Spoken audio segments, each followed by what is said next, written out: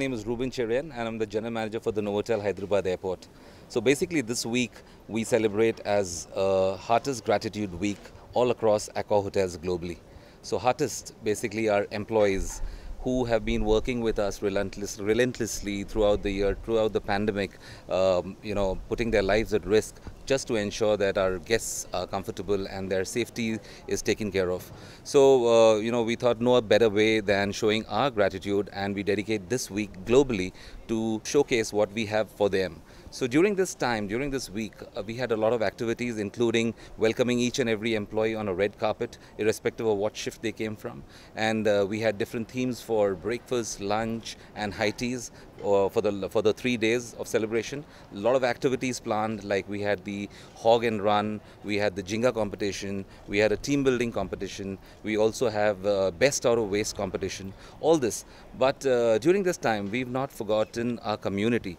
So as part of our contribution towards the community, we've not forgotten our poor farmers who've been again the unsung heroes, providing for all of us during the pandemic, risking their lives. So we as a team at the Novotel Hyderabad Airport, we went across to our nearby farms and felicitated groups of farmers, thanking them for their job done and gifting them some goodie bags from the hotel.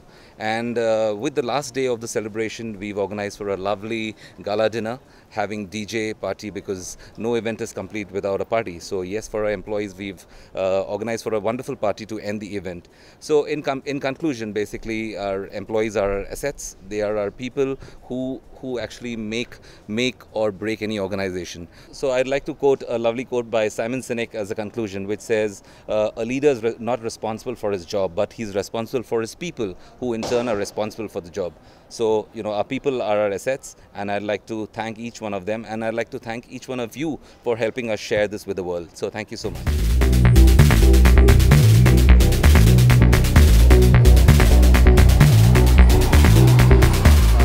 Thanks all. My General Manager Ruben Cherian already spoken heart out. As you rightly said, we are organizing our Heartiest Gratitude Week.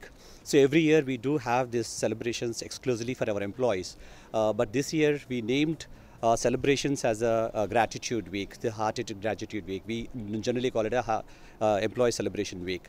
So specially for the Gratitude Week is like last 2 years we had this pandemic, and then we hardly did any engagement activities or special activities for employees. But now we are slowly coming back to normalcy. So we felt that we have to show our gratitude to our employees. So being this activity happening now, it is not only just our employees, we also wanted to thank our stakeholders, and we invited a few of our stakeholders to be a part of this event.